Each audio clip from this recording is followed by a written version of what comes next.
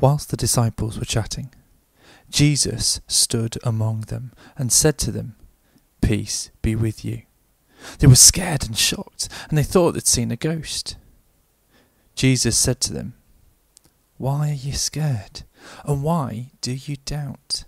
Look at my hands and my feet. Look, it is me. Touch me and see.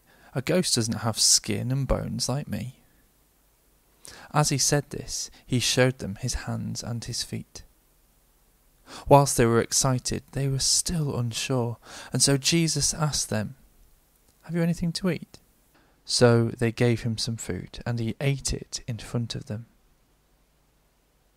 Then he said to them, "Whilst I was still with you, I spoke of these things, that everything written about me in the law of Moses, the prophets and the Psalms must happen."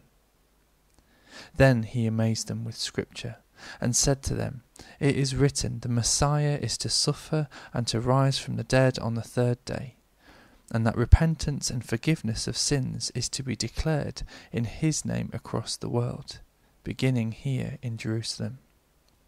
You are witnesses of these things."